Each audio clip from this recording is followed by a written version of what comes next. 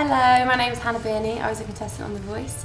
I was in Danny O'Donoghue's team, and this week, unfortunately, I left. He was just like, I'm so sorry. He was like, I understand, because I understand that someone has to make a decision, and you know, I don't necessarily know what Danny was looking for. It may have been consistency. It may have been that I took a while to get going. It was only really until the live show that I made the biggest impact. Do you know what I mean? Before that, I'd done good performances, but maybe not like, I got the dope. I've been waiting for a dope the entire show. I was like, okay, someone's got dope.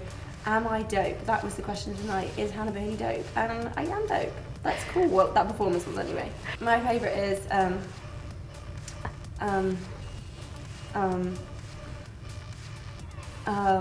was built. He says a lot, and then he raises his eyebrows loads. His eyebrows are literally up here for most performances. She had like comments about dancers and my dress and my shoes, and that's cool. And I did take that on board. I mean, I think I said thank you, because to be honest, maybe that wasn't the right thing for the show, maybe. But at the same time, it's a production decision. It's not my decision. At the end of the day, it really was supposed to be about the vocals. So I'm not sure whether her comments may have influenced people, but they were probably just misdirected, and that, you know, that was a little bit gutting.